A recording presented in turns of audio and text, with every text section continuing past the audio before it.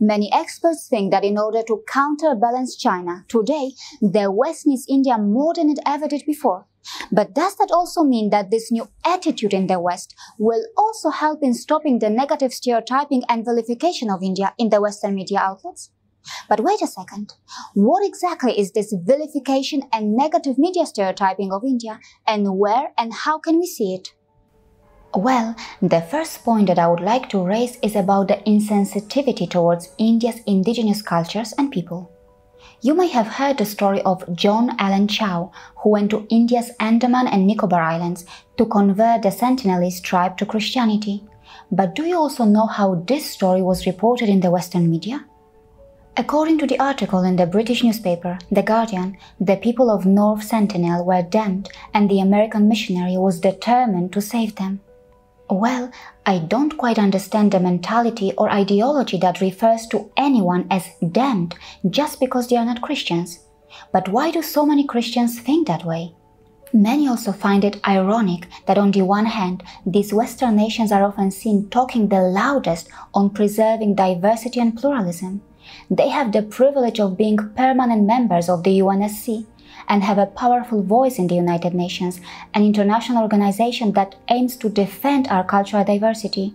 But on the other hand, it appears that these Western nations are also the source of many expansionist forces which threaten our global diversity by homogenizing our world on religious grounds. Well, the article in The Guardian also mentions a large and sophisticated apparatus that exists to assist Americans interested in proselytizing.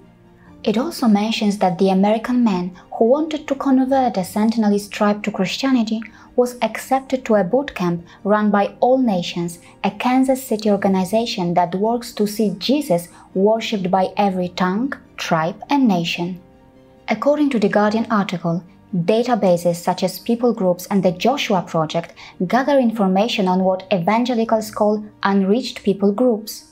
Indeed, the article is very enlightening in terms of what is going on in these Western nations, but I still fail to understand why the article in the British newspaper referred to Sentinelese tribe as damned. Now, let's move on to the next point, which is about selective and misleading use of metrics. Have you noticed that the Western media quite frequently use the per capita metrics in their analysis when it comes to comparing India's GDP with the GDP of developed nations? But then, on the other hand, when it comes to comparing India's emissions with those of the developed nations, they are hardly seen using the per capita metrics. Why? Are these developed nations afraid that by using the per capita metrics for emissions, they might end up looking far worse than a country like India? And by the way, can the Western scholars and the Western media also stress more frequently on metrics like consumption-based emissions, ecological footprint, and historical emissions, so that we can see where India stands and where these Western nations stand? The third point that I would like to raise is about the documentary films which mislead or spread misinformation about India. To give you a few examples, have a look at this documentary which was published on the YouTube channel of Deutsche Welle, which is Germany's international broadcaster. At 4th minute and 12th second of the film, the Hindi words spoken by this Indian lady, "Maine jo sangharsh kiya, wo bahut bada sangharsh hai," were wrongly translated as "we were considered slaves." If the German media outlet wanted, it could have taken down the video, got the mistake corrected and then have the video reposted again. But no, it chose to just leave a comment underneath the video admitting the mistake, which many viewers will not even read. Yes, mistakes do happen in journalism, but after all it is Germany's international broadcaster, not some independent YouTuber with limited resources who is hesitant to take down a video that has already gone viral. Well, regardless of how horrible and offensive this wrong translation of these Hindi words is, perhaps in its defense, the German media outlet can always say that the mistake was unintentional and it never meant to hurt anyone by this.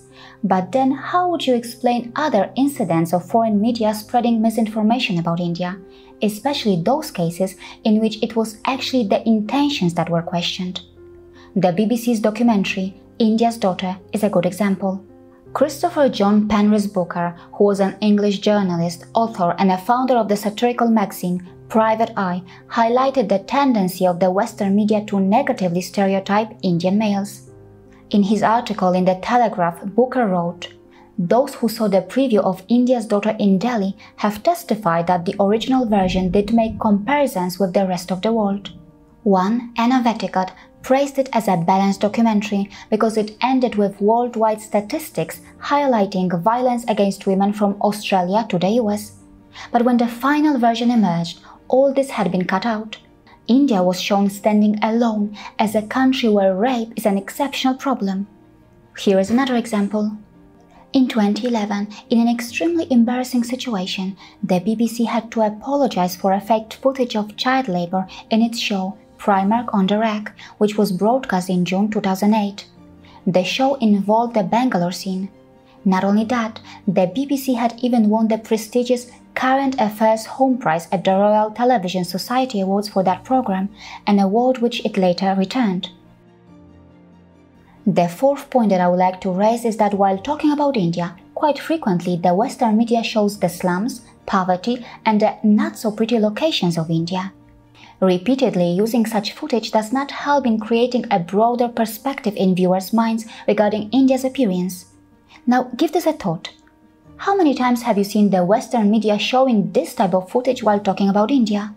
Even though we have limited resources on our channel, we took the initiative to show these sides of India which were otherwise lesser known. After all, why should the international audience not know that India can also look like this? Many also feel that the Western media outlets can do a lot better in terms of the way they refer to people of non-Western origin. After all, why are white people considered expats when more often than not, everybody else is considered an immigrant? Mauna Rima Kutonel notes, "Expat is a term reserved exclusively for Western white people going to work abroad. Africans are immigrants. Arabs are immigrants. Asians are immigrants. However, Europeans are expats because they can't be at the same level as other ethnicities." Finally, let's focus on the most important question. How does this negative stereotyping by the Western media hurt Indians and India? Well, the way both Indians and India are perceived and understood globally is not only related to the country's trade and tourism opportunities, it can also contribute to the rise of the anti-India sentiment in the West, which can result in racism and discrimination against Indians. For example, in 2015, in Germany, a Leipzig University professor, Sickinger, barred an Indian student from an internship. She stated, "We hear a lot about the rape problem in India, which I cannot support."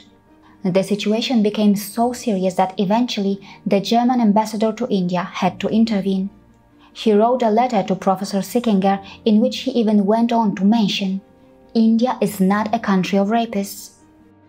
The situation is not too pretty in the UK, as it was revealed that 34% of British people would prefer Britain to still have an empire.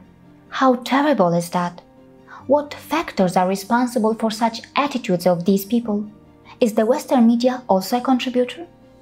Well, according to the Soft Power 30 report, media coverage of India is often unhelpful and unflattering. The report also says that the British media house, the BBC, is a valuable soft power asset for the UK.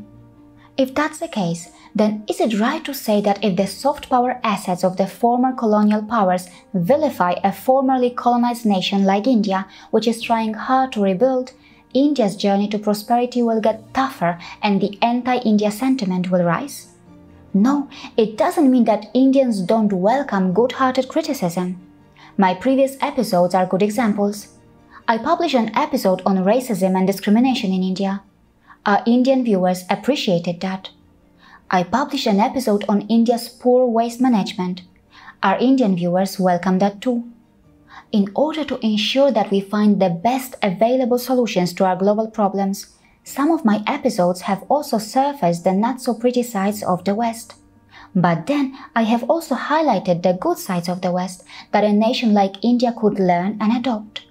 Instead of stereotyping or shaming any country, community or people, shouldn't we all come together to learn and share so that we can find the best solutions for our problems? Namaste, my name is Karolina Goswami. Accurate presentation of facts is very important to my work. So far, I have published more than 200 episodes on our YouTube channel, as I have been trying my best to help the global community to understand the complex and lesser-known sides of India. But our limited financial resources slow down our work and create many hurdles. Please come forward to contribute to our work financially. See you again.